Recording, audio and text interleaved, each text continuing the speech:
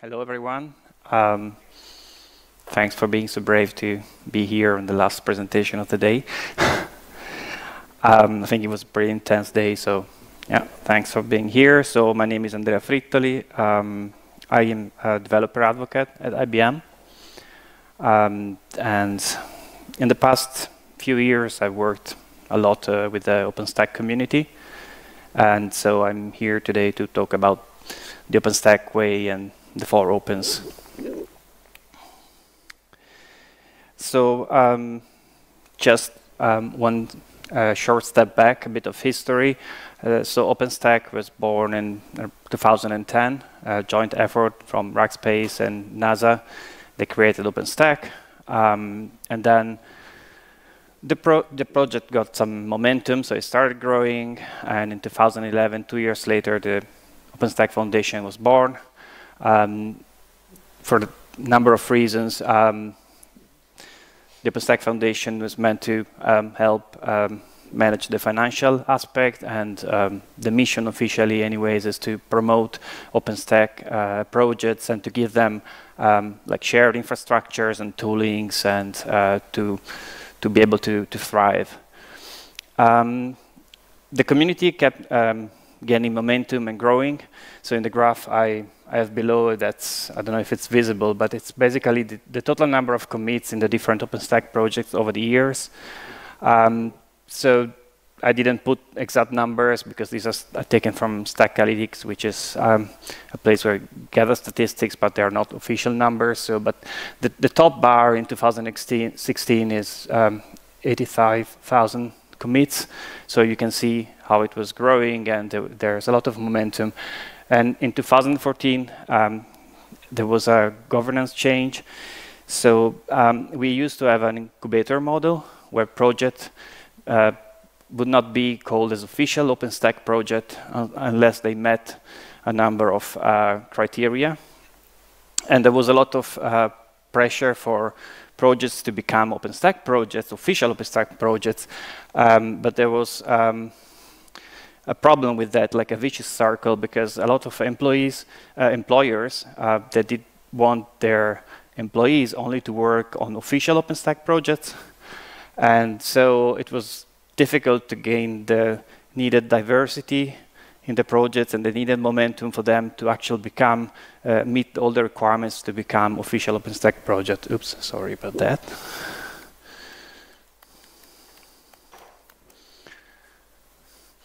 So I'm not supposed to say the Big Tent because that's not the official name anymore, but there it is.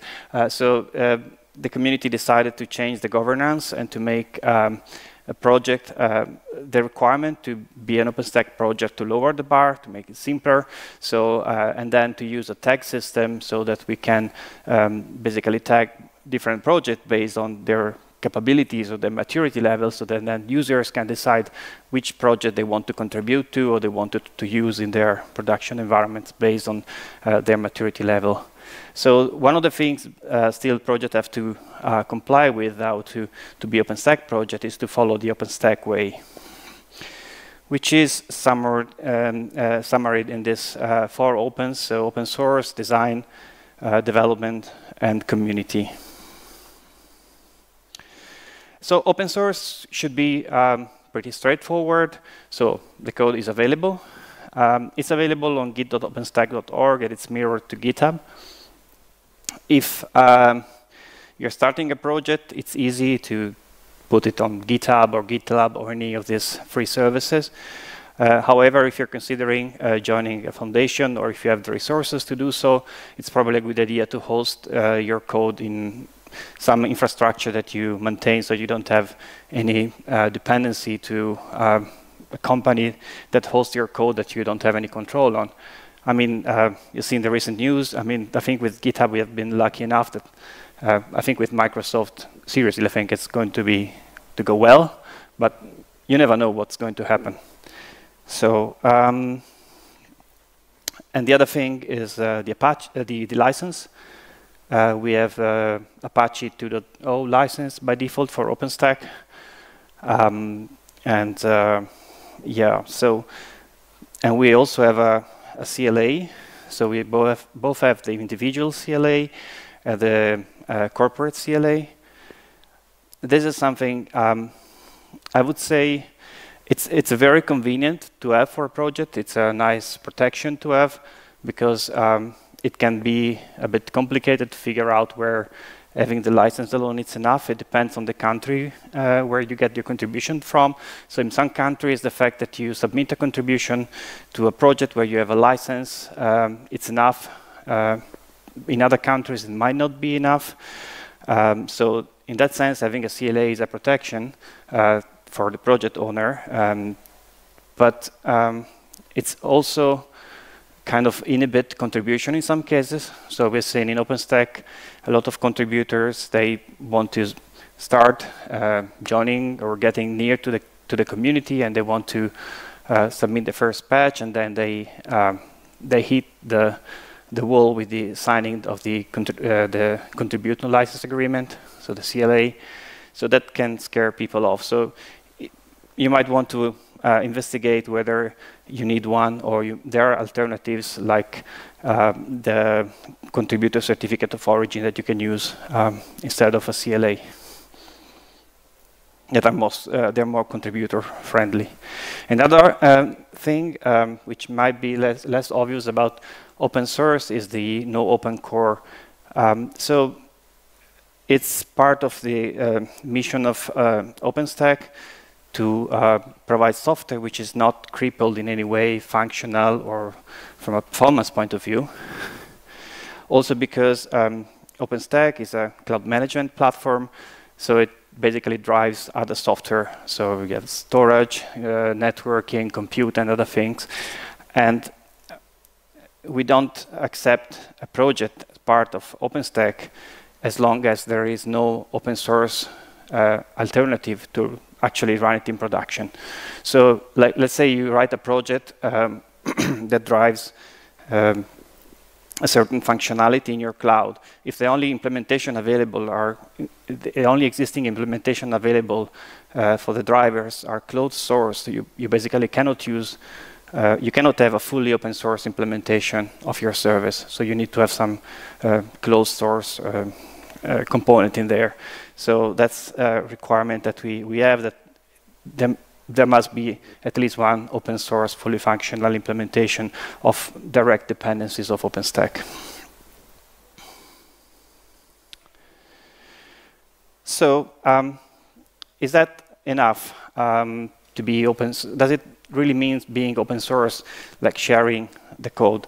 Well, one of the things that I look at if I'm starting to use a library or a project, starting investigating whether I might use it in my code, is what's the roadmap? What may I expect for this project to happen? Is it maintained? Are people contributing to it? What's coming next, and so forth? So the way we address this in OpenStack, we do specifications as code. So every project defines what they're going to be working on, or they make proposals about what they're going to be working on. And they propose those as patches, and then there is discussion happening, and then we have a clear release cadence.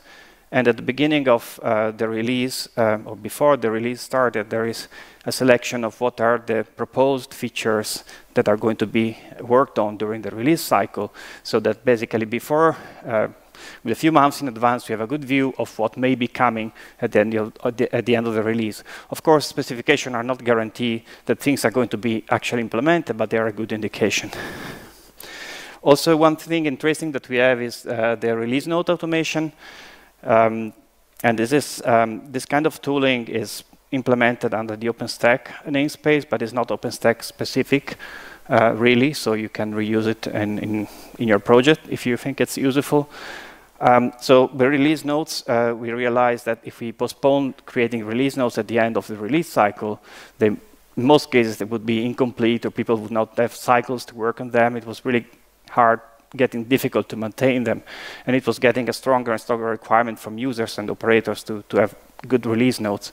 So we introduced a mechanism by which with every commit, if the commit is changing anything, like it's touching an API or modifying your database schema or is doing any changes which is relevant from an upgrade point of view, for instance, or operation point of view, then a piece of release must be included within the commit, so that, and then there is a mechanism for automatically generating the release notes along with the release.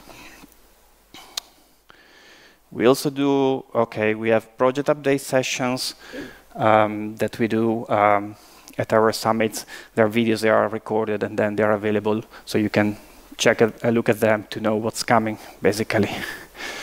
The second thing I look at if I'm going to use a project is probably, well, if I want to influence its direction, can I do it?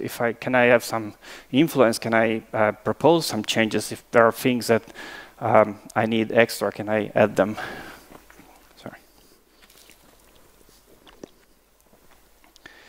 So the way we address this in OpenStack is with contributor-focused events. So we have what we call the PTG, the contributors, technical contributors gathering that we do every 6 months, where mostly developers, but also users and operators, they meet and they plan for the development for the next 6 months.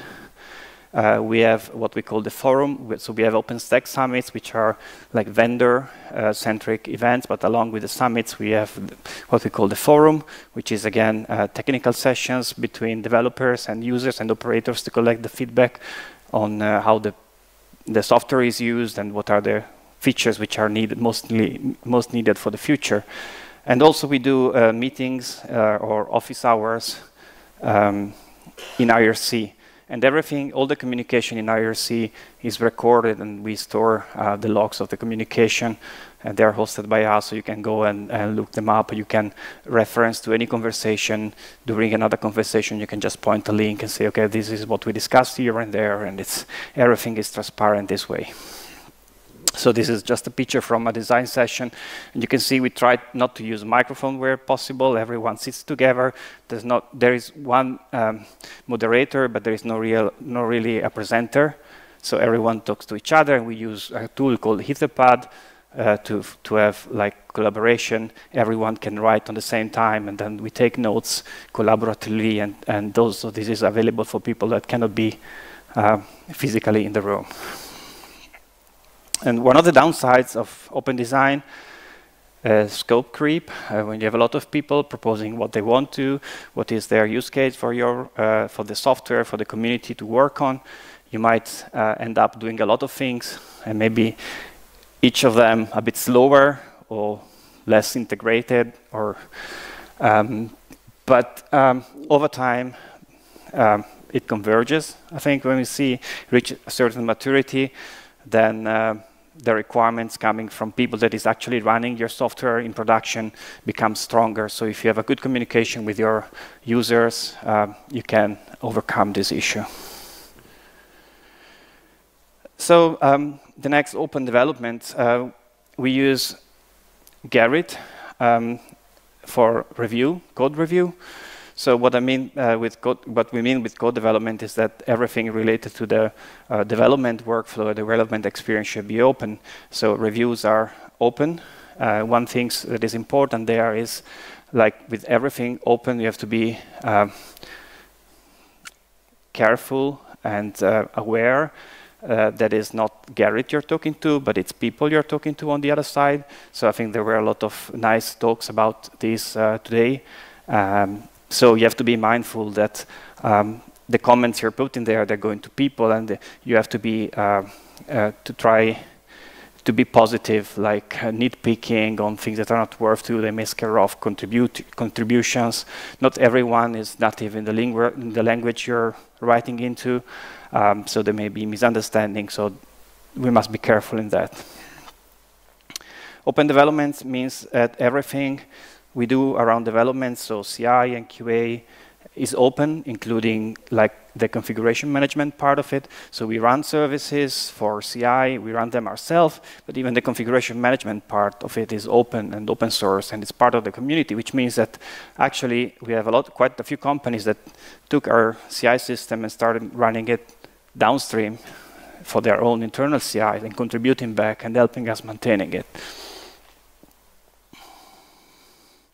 So we keep development and CI aligned. We use the same tools, and this is important because you want to provide developers of your community a system, a development experience which is actually always working. So if someone wants to contribute something to your project and they try to use the development tools and they're not working, they're not likely to actually be very happy continuing working on the community. But because we use the same tools in CI, we ensure that they're always working, and we're also careful about the footprint. So you don't need to have like a huge workstation to do development on this solution. You can do it on your laptop. And we take particular care in ensuring the debuggability and reproducibility of CI runs so that you can actually manage by yourself. If you're a developer, you have a good experience, you can submit a patch, you can look at the logs, you can check if something went wrong. And we even have systems to try and catch common issues and report automatically that something went wrong, so you don't have to debug known situations. Yeah, because CI can get pretty complex, and we run a lot of tests. So it's just, yeah, a couple of words more about QA, since I was the PTL for the QA program there for a couple of cycles. So we have a slightly different approach to QA than like normal QA within a corporation. So it's a community-led QA. We provide testing interface or tools and things that project normally supposed to do in terms of testing, but we don't enforce like a central test plan that everyone has to comply and test this and that thing, because actually the people writing the code and working on a specific area of the project or a specific project, they know best. I mean, we have 64 projects, I think, in OpenStack. Well, some of them are like horizontal project, but still, it's a lot of them. So we provide plugins within our CI and QA tools so that every project can own their definition of their CI jobs, the test they write, and so on. And finally, but last not least, open community. So we have open governance. Open governance, we have a repository where basically all the governance, all the rules, all the policies for OpenStack are written. We have a concept of official project, as I was saying before. So if you comply with like the OpenStack way, you can be an official project and be hosted there. And then every committer within every committer to one of the official projects in OpenStack can be a candidate or can have a vote for like the technical committee, which is the committee who has technical oversight over OpenStack project. And every committer to a specific project can be a candidate or can elect the project technical lead, which is the person, the leader of the project who has technical oversight on the project, but is more like providing guidance to the project. In terms of communication, we put a lot of attention about transparency, so avoiding off-the-record communication. Everything that we talk about is usually recorded. So if we do conversation, it's either in IRC or in a mailing list, and the mailing list is archived and searchable. And communication should be always respectful, inclusive, and decisions are based on lazy consensus. So that it means that things can take longer to be decided, but I think it's a compromise we have to be aware of. And this is just from a few years back in Vancouver Summit, all the different type of contributors together. And when I mean contributors, we have developers, users, and operators. I said this already, so it's important to consider all type of contribution, not just code, because there are different ways to contribute to a community. It's important to recognize different kind of contributions. And it's important to build trust between developers and between everyone in the community. So just to conclude, everything I talked about is about OpenStack, but it's not only for OpenStack. So everyone can reuse the ideas and a lot of the toolings, actually, and the automation that we use to build these. We care a lot about transparency, And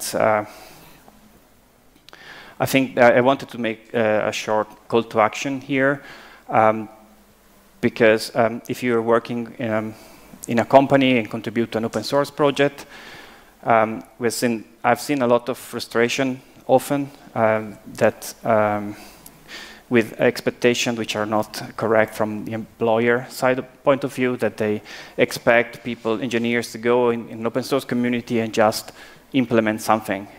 But there is much more than that. So there is, you need to build trust relationship. You need to give back to the community to do that. So yeah, just reference. The presentation is on GitHub, and thank you. Thank you very much, Andrea.